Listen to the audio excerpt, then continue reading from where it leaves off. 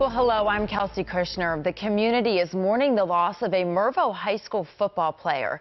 During dismissal on Friday, Baltimore police say Jeremiah Brogdon was in the parking lot when he was shot and killed by a student from a different school. The 17-year-old suspect is now facing a first-degree murder charge. And WJZ is live in the neighborhood behind campus where the suspect was caught. Christina Mendez is speaking with the victim's family. Christina. Jeremiah's family is remembering him as a devoted older brother and father, a loving son, and also talented football player. I'm told in part in a statement by his family, that family, church family, his team and school, they will all miss him, but will carry on his legacy forever. As a mom, I just feel so bad for his parents, because you sent your child to school for education, not to be killed.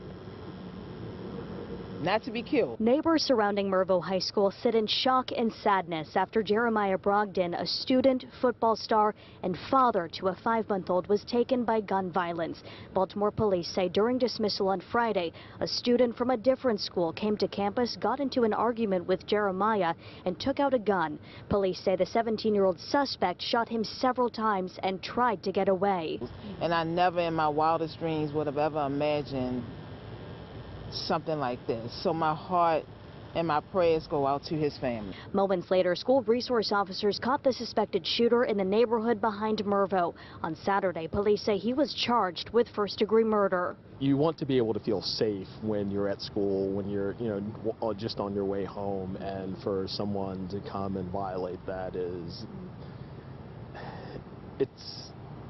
I hate to see that happen. With the first week of school coming to a heartbreaking close, parents want to see change in the memory of a young man who lost his life at 17 years old.